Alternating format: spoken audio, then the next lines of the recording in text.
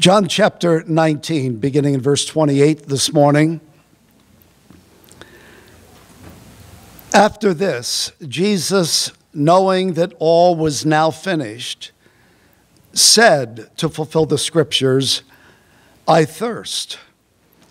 A jar full of sour wine stood there, so they put a sponge full of the sour wine on a hyssop branch and held it to his mouth. When Jesus had received the sour wine, he said, "It is finished," and he bowed his head and gave up his spirit.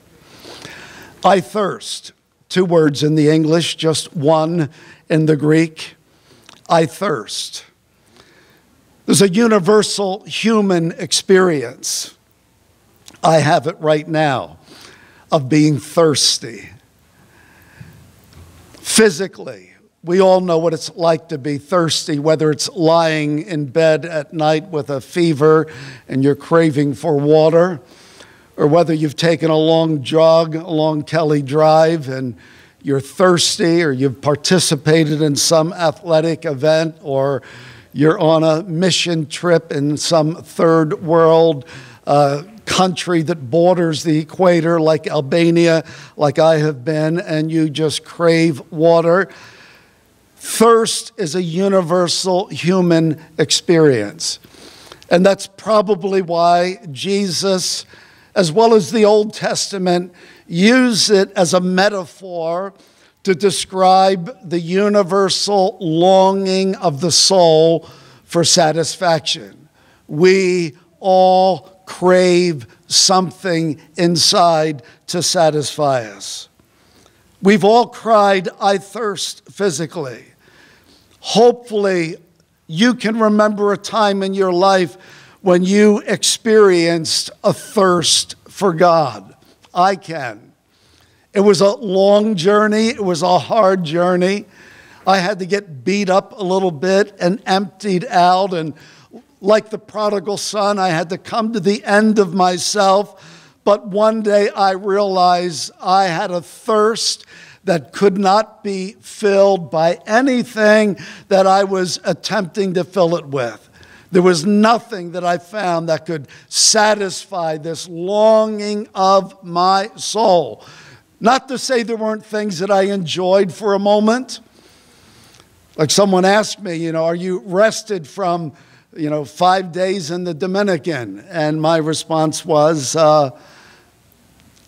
that was good for the time I was there.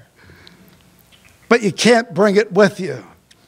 Jesus is the only one who keeps satisfying. But the truth is, if you have found and are finding satisfaction in Jesus, it gives you the ability to enjoy other things in life without making too much of them or depending too much on them, and for seeing them for what they are. It's a vacation, it's an enjoyable time, it's good, but it won't satisfy that longing of your soul. It has its place and purpose, but you can't keep it with you. I have pictures of it, but I can't feel the warmth of the sun or the coolness of the water just from the pictures. Only Jesus keeps on satisfying the soul. Physically, we've all cried, "I thirst." Spiritually, many of us have cried, "I thirst." These are words of physical longing, at least that, but more than that, but they're at least that. Philip Ryken, the former pastor of 10th Press, put it this way. He said, "The thirst of Jesus Christ was a genuine thirst. Wounded men are often thirsty. As their blood drains away, their fluid levels are depleted, and they crave liquids. That's especially the case when a man is crucified, for crucifixion is a long, slow dehydration." And if you remember in reading the passion narratives that early on in Jesus' time on the cross, they took a sponge and they dipped it in some sour wine mixed with myrrh, and put it up to Jesus' mouth, and Jesus refused it. He would take nothing. But now, later, as he's hung on the cross for hours, they dip that sponge in sour wine. Doesn't say it's mixed with myrrh, so likely something else. And they put it to his mouth. I like the way that Matthew Henry, the old commentator, and Alfred Edersheim, who writes on the life and history of Jesus the Messiah, they say pretty much the same thing about that, about why he said no to the first and accepted the second. Edersheim puts it this way: for as he would not enter on his suffering, with his senses and his physical consciousness, he would not take the narcotized wine. He didn't want to be numbed in the beginning to his suffering. He wanted to feel the suffering of the cross. But so now that he would not pass out and lose his senses and his physical consciousness, so he can face the final moment with full strength. And with full strength, he will cry out, "It is finished." He takes that final taste. Two words, again, one in the Greek, that are given to us not simply because they tell us about his body's need for water. Because as John records these words, John says that these words are put in a time frame. They are said purposefully. They have a redemptive sense to them. Again, after this, Jesus, knowing that all was now finished, said, and John puts in to fulfill the scriptures, he says, "I thirst." So there's a timing to these words. There's an understanding in Jesus' mind of the necessity to utter these words. And there's a purpose to these words. So in the moments we have, I want to unpack a little bit that one word in Greek, I thirst. To hear the Son of Man, the Son of God, say, I thirst. It's sort of an oxymoron. I called this message the thirsty God. That God could be thirsty. The one who created all of the waters and divided the lands from the waters. The one who put into play the system of how the clouds draw up water and let loose the water, and the water finds its way to the streams and rivers and back to the oceans, and this cycle just goes on and on and on. To imagine, as Google tells me, that there are 326 million trillion gallons of water on this earth. That if there's 8 billion people on earth, that means there's about 40 billion gallons of water for everyone. And if it were all drinkable and accessible, nobody should ever say, I thirst. And all of this is Jesus's. He owns the mountains, the rivers, the cattle. It's all his. And yet the Son of God, the creator of the world, cries, I thirst. It is a human cry. It expresses humanity's need and deepest longing. He cries as one who is truly man. Perhaps not just physical thirst. Perhaps even what the metaphor is in Scripture. You know, Isaiah 55 says, all of you that are thirsty, come and drink. Don't bring any money. You don't have to buy it. There's a place, a fountain where you can drink freely. And later in the chapter, he tells us what it means to drink. He says, seek the Lord while he may be found. Call upon him while he is near. Let the wicked forsake his way and the unrighteous man his thoughts, and let him return to the Lord, and he will abundantly pardon. So drinking is coming to God in repentance and seeking his mercy and knowing his forgiveness. And once you've experienced it, your soul is satisfied.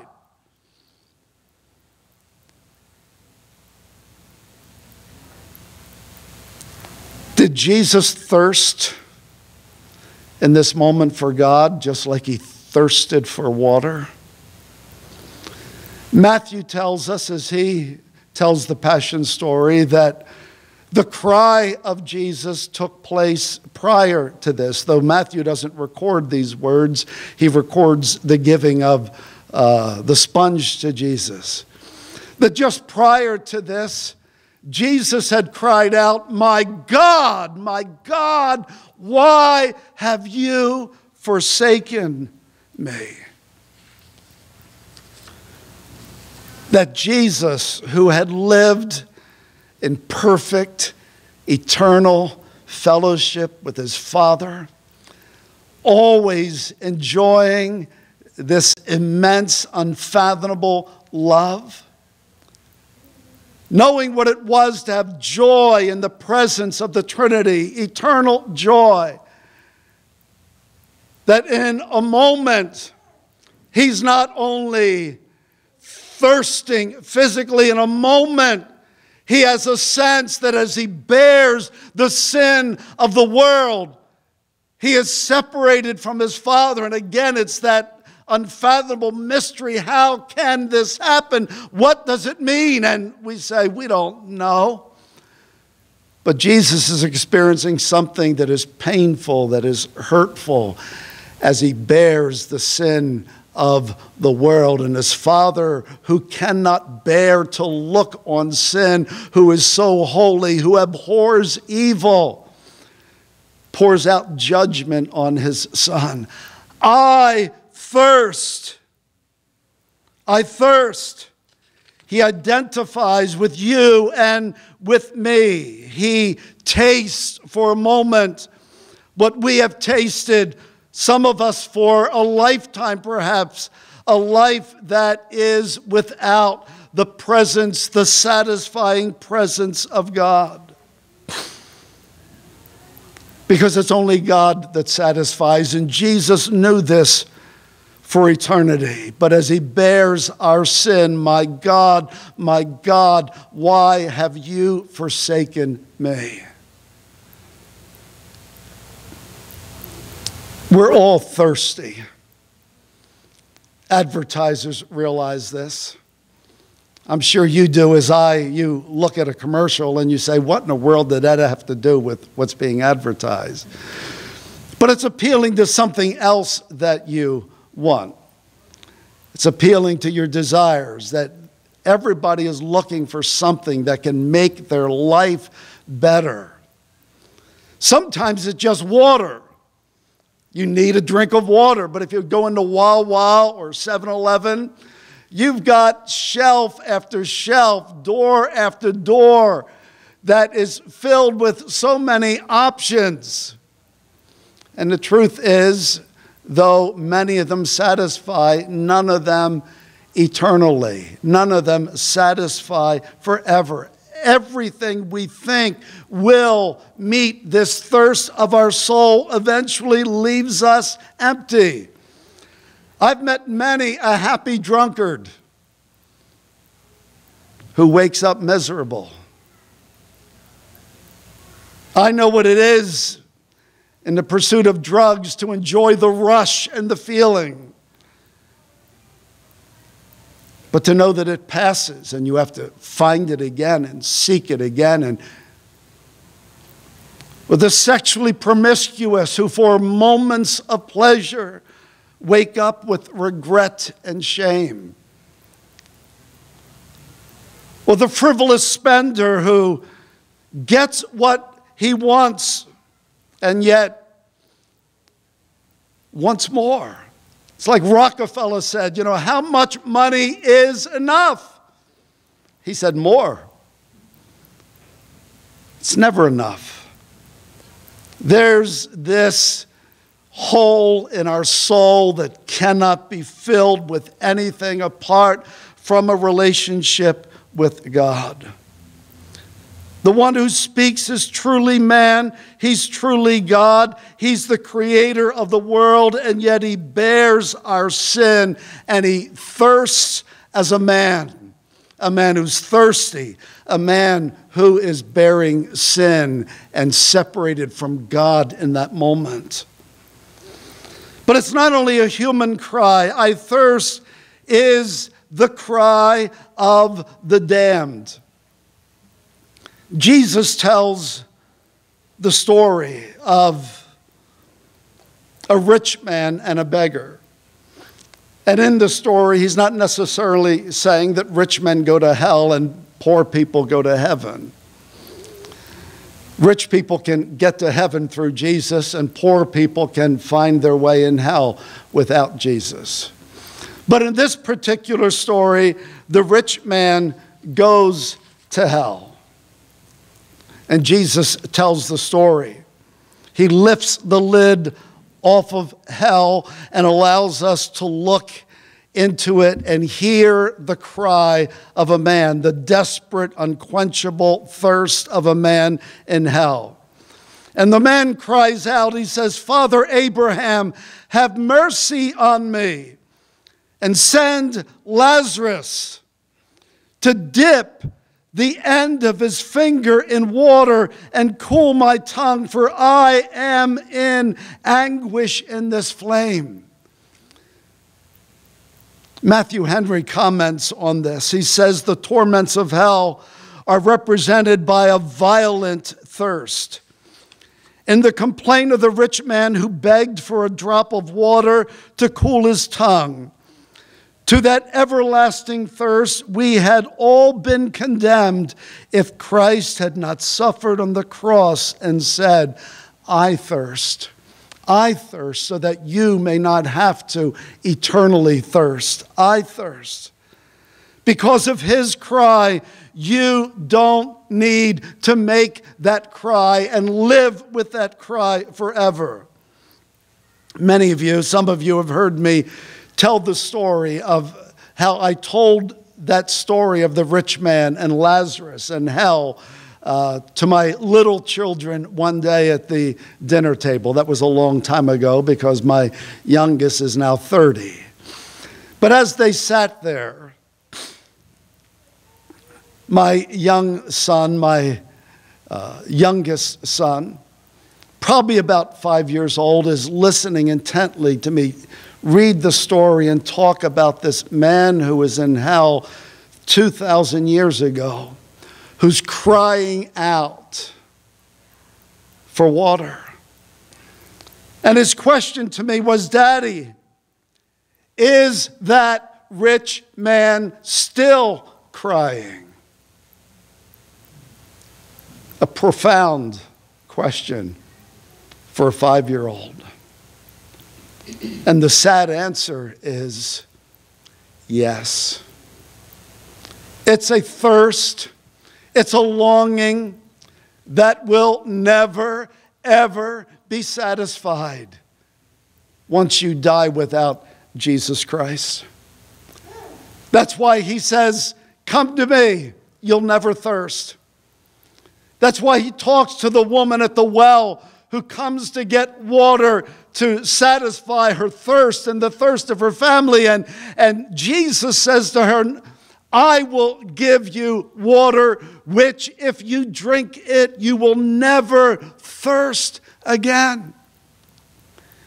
And she says, where will you get this water? You don't even have anything to draw it up out of the well. No, the water that I give you, in so many words, is me. Believe in me. Trust in me. Come into union with me and enjoy my life, because my life in you is like water satisfying the thirst of the soul.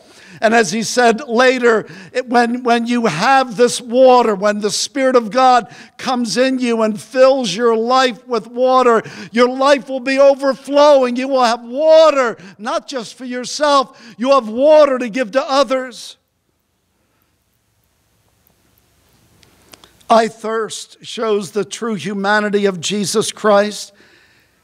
It shows the suffering. It gives us a window into the suffering that he endures as he is bearing our sin and bearing the judgment of God.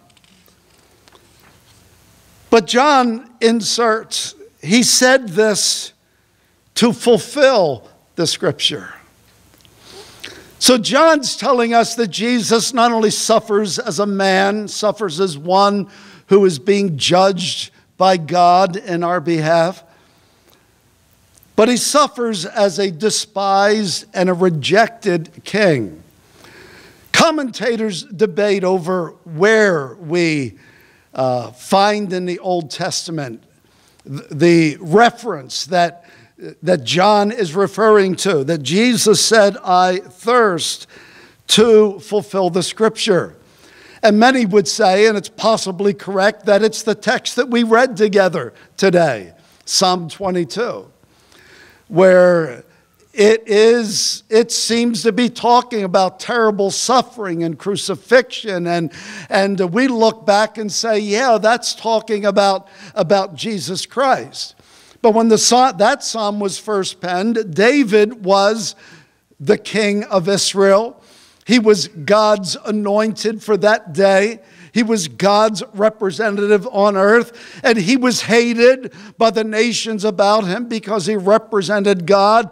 And so he had enemies, and he was often attacked and driven to the wilderness. David was despised and rejected. He's a fitting type in many ways of the Lord Jesus Christ. And so it could be Psalm 22, or it could be Psalm 69. Psalm 69 begins like this: to the choir master, according to lilies, a psalm of David. Save me, O God, for the waters have come up to my neck. I sink in deep mire where there's no foothold. I've come into deep waters, the floods sweep over me. I am weary with my crying. My throat is parched. My eyes grow dim with waiting for my God. More in number than the hairs of my head are those who hate me without cause. Mighty are those who would destroy me, those who attack me with lies. And then later in that psalm, they gave me poison for food, and for my thirst they gave me sour wine to drink. Well, again, that's David's experience. He is God's anointed, God's representative. He is hated. He is despised and rejected of men. And Jesus, in uttering those words, and John saying, he said this to fulfill that scripture, John is telling us that Jesus is not just a son of David, not just a Davidic king, but he is the son of David, the Davidic king, anticipated, foreshadowed by all other kings of the Old Testament. He is the anointed one. He is the king of Israel, but not just the king of Israel.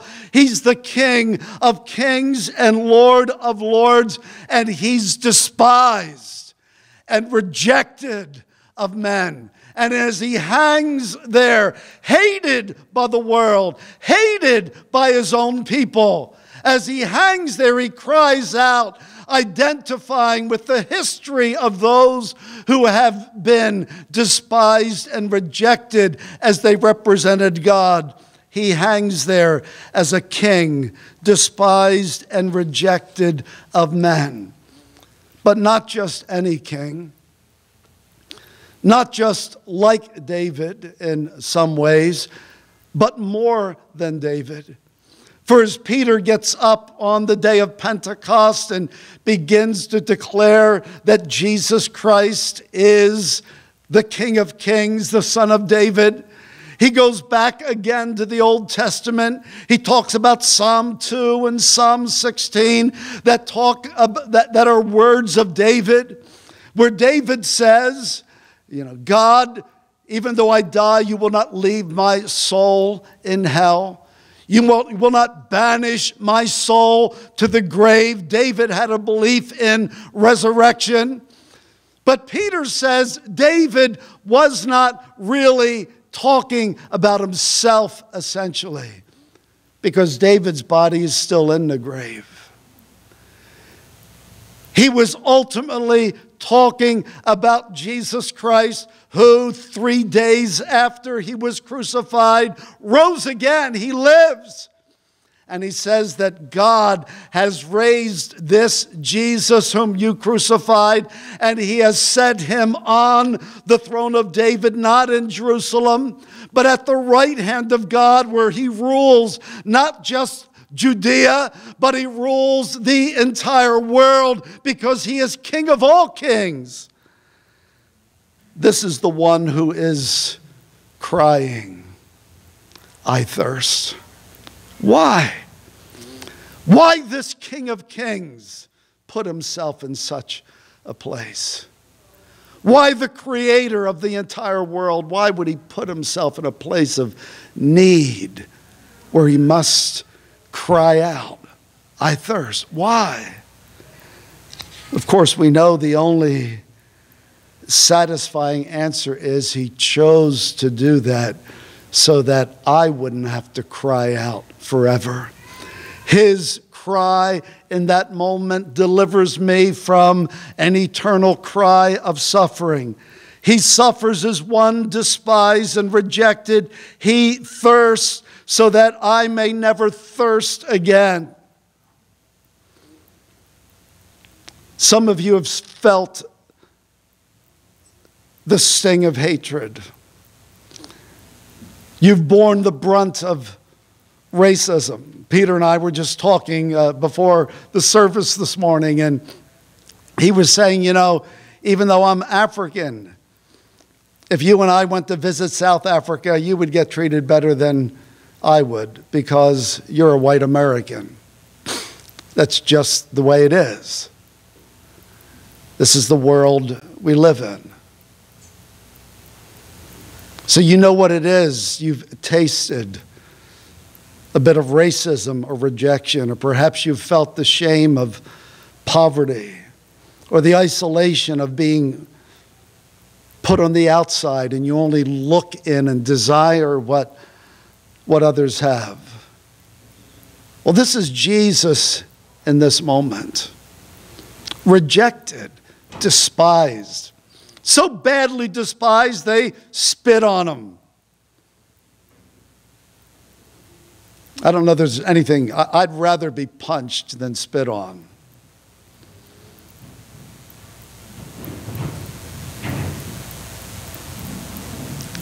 But Jesus bore all of that. Worse, racism, poverty, shame, deprivation, isolation than you will ever taste in your life. Worse, hatred. But he bore that. He bore that so that he could redeem us and bring us into a world he calls the church. The church, which is the present manifestation of the kingdom of God. An imperfect representation, but still a real one. Hopefully a taste of what the future will be. Where in the church there should be justice, because we are under a king who is just. Where racism is put aside, where it doesn't matter whether you're black or white or Asian or whatever it is. Where your economic status doesn't matter. Now, I know going through your minds you're saying, but where is that church? Well, it's where we make it by his grace.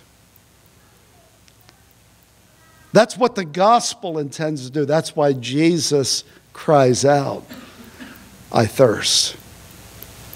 So that things as they are would no longer be. They would be remade and restored under his kingship. And so that the church living in the world becomes a microcosm, a miniature picture of the world that is to come, where people truly do care about each other. They love each other. They meet each other's needs. And I know in all of our minds we're saying, yeah, I wish we had more of that. But it all starts with God's work in me. That's what we want. And when we want it together, then one of the purposes of Jesus' suffering becomes fulfilled. He thirsts so that we can become part of a family where the human barriers created by sin are destroyed, where we can belong to a kingdom where there's justice and equity and righteousness. And if it's not there, then let's repent and seek his grace to put it there. I thirst is a cry of one despised and rejected, so that we might not have to live with being despised and rejected. But also, I thirst is a cry of victory. Notice what John says. He says, Jesus, knowing that all was now finished. Later, Jesus will cry, it is finished. It's actually the same words. Perhaps you've heard preachers use the Greek word tetelestai. It is finished.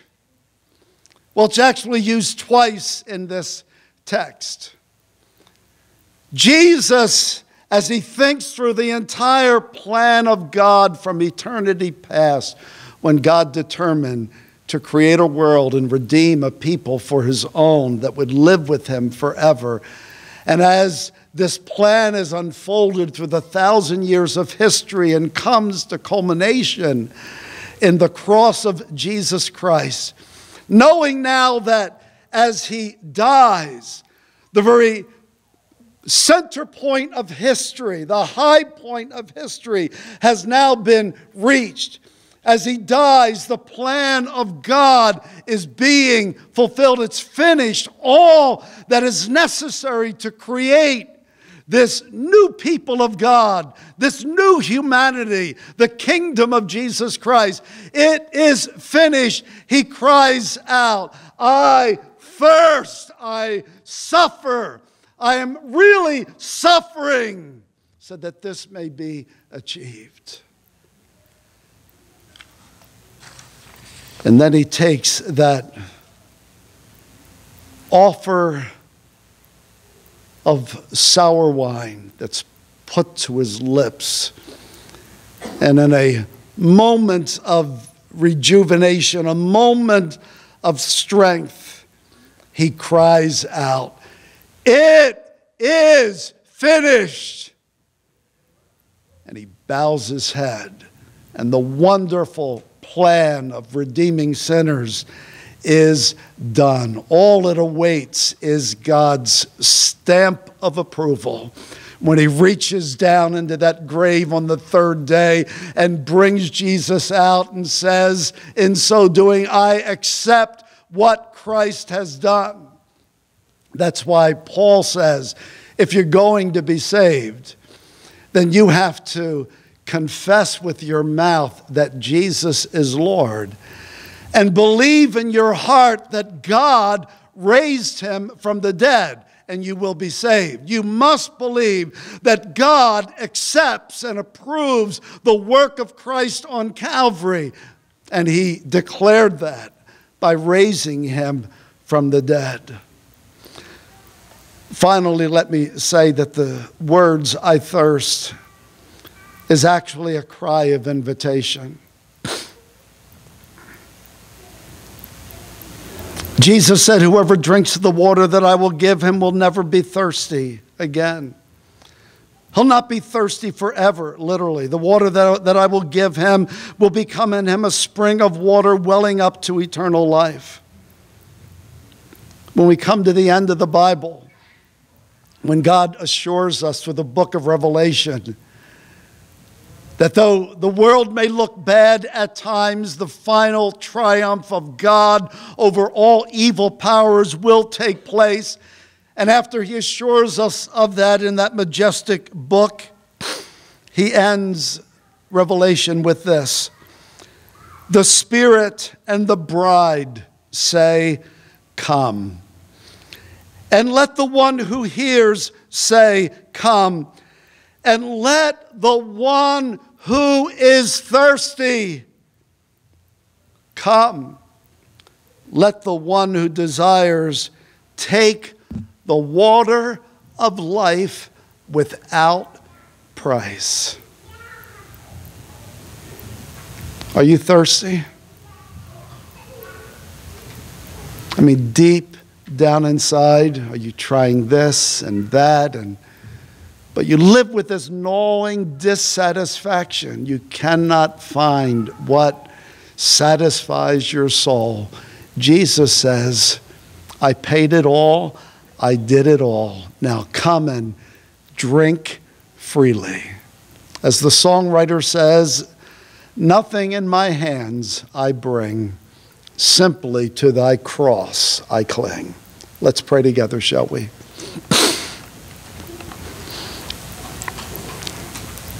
Father, thank you for the water of life that we find in Jesus. We find simply in believing in him.